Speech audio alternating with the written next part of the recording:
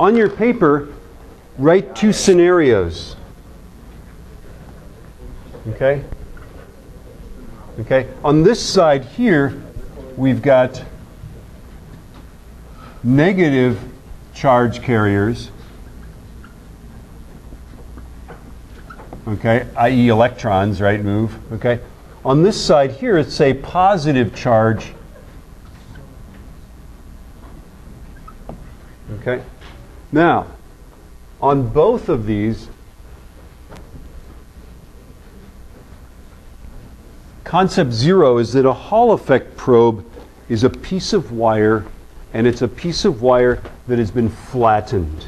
You could do it with a round piece of wire, but ones that are flat and have a bigger area have a bigger and more pronounced Hall effect, and therefore, what does it say? Follow me on here. We put it on the other way. Right? Okay, have a bigger and better sensitivity. Okay, so in essence, the heart of the Hall effect probe is a flat conductor. Okay, on that flat conductor, the flat conductor is placed. So here we've got, you know, one side. Here we've got another side. Okay, and the current we've got this side is the positive side. This side is the negative side, and this is supplied by we've got some weak source of current that's sending electricity, and the current is this way. Okay? So on both of these, in physics land, we say that the current, okay, and write this down. You got to be able to wrap your mind around this and explain this. Okay? Okay, now these are the electrodes. Here is the actual thing. So this is supposed to be a flat conductor in the magnetic field. Okay? And the magnetic field that it's in, that it's measuring, by the way, this is the magnetic field that we're trying to measure,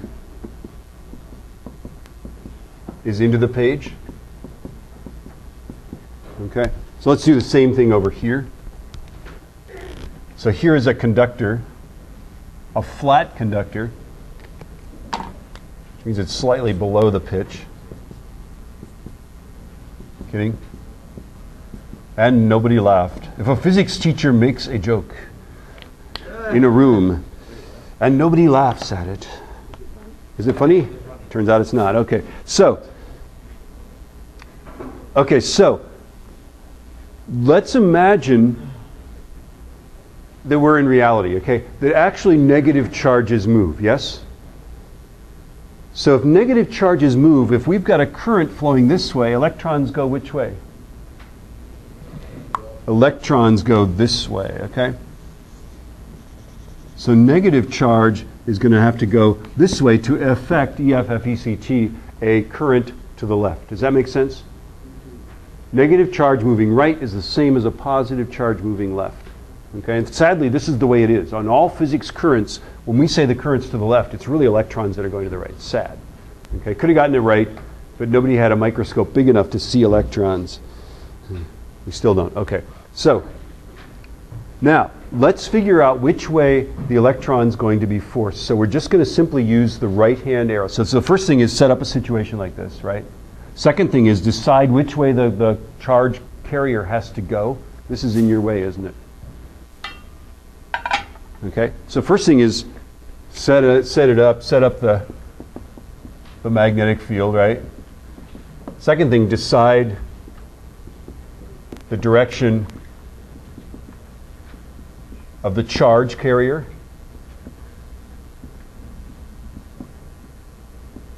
And then the last step is right-hand rule it.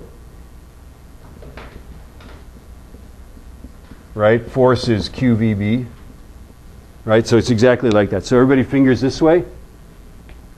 Magnetic field into the page. Force is up, but it's negative up, correct? So the force, the magnetic force, is actually down, right? And so this electron, as it flows that way, because it's attached to some source of current, Hall effect probes have to have their own little source of current, okay? Because it's forced down that way, the bottom of this thing is actually going to drift down and travel along the bottom of the wire. And the bottom of the wire becomes negative, and by subtraction, the top of the wire becomes positive. And if we hook a voltmeter up to this, okay, voltmeters are all blue, Okay? But if we hook a voltmeter up to this, the voltmeter detects this side as positive and this side as negative. And by the way, that's all that's going on there. Remember the Hall effect probe when it said positive magnetic field, negative magnetic field? Okay? As you might imagine, if you change the direction of the magnetic field, you change the polarity of this, right? That's all it's doing, is it's just detecting positive or negative voltage, right? So it's just basically a voltmeter, and then it may have some function that it applies to that. But these are analog devices. They just measure a magnitude like that. So should we go through those steps again? Because you're going to need to reason through this on a test. This is like a word question on the test, right? So first off, it's a flat conductor and a magnetic field into the page, yes? So you draw that picture, right? Second off, if the current flows this way to the left, okay, then electrons have to flow to the right. Yeah, that's the second step. Are we all wrapped our minds around that? Now we just simply do this. What's going to happen to the electron when it does that? Okay?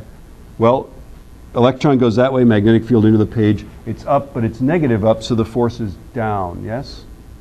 That makes the bottom of the wire negative relative to the top. If you hook a voltmeter to that, it'll read a voltage. Small one, but yeah. So if it's an electron, you're versus charge force? Yeah. Yeah.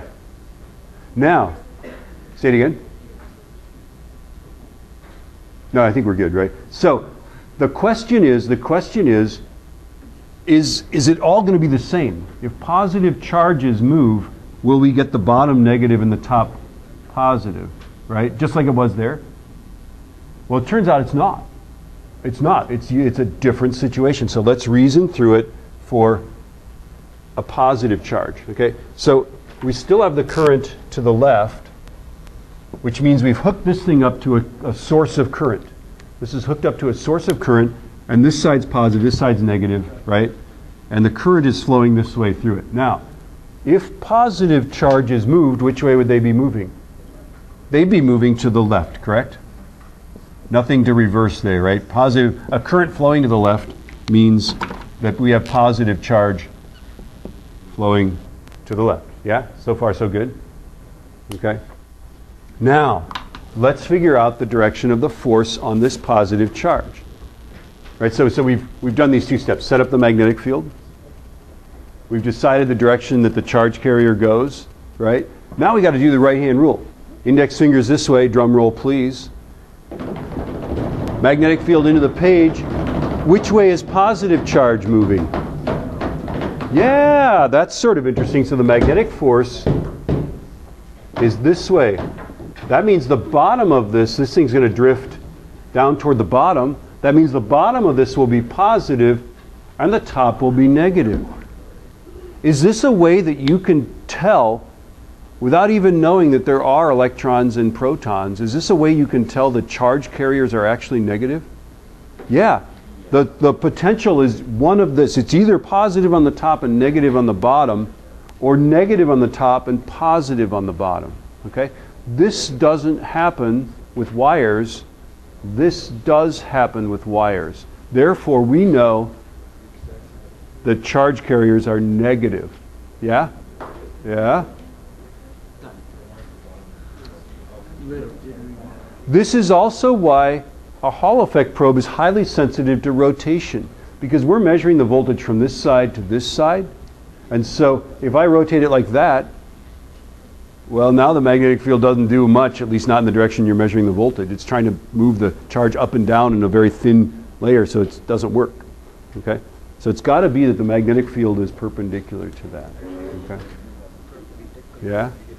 And then the magnitude of the magnetic field that it reads is just proportional. Somehow there's a function that the Vernier software works out to that. And I don't know that it's linear. I don't know that doubling the voltage doubles the magnetic field. It could be, I don't know. Are we okay on Hall effect? Okay. And we've also talked a little bit about the magnet lab. The magnet lab is going to be a lab where you guys decide what the variables are, and we'll brainstorm that a little bit. Probably your dependent variable, the thing you measure, will be magnetic force, right? Or magnetic field as measured by a Hall effect probe. Okay? Okay. Now let me talk a little bit about field patterns, and I can get to the demonstration that involves fire. Okay? That's right.